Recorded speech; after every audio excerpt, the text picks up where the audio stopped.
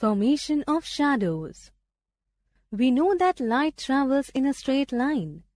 If an object blocks, stops the path of the light, shadows are formed. Shadow is the dark patch that an object forms when it blocks the path of light falling on it. For a shadow to be formed, three things are essential: a source of light, an opaque object, a surface on which the shadow is formed, screen. If the source of light is in front of the object, its shadow will be formed behind it. If the source of light is behind the object, its shadow will be formed in front of it. The following are some of the features of a shadow. It is black in color. It gives an idea of the shape of the object.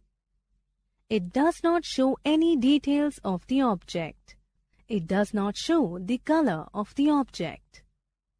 You must have seen your shadow on the ground when you stand in the sun.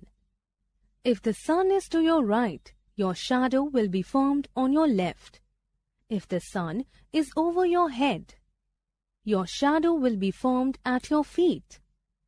If the sun is to your left, your shadow will be formed on your right.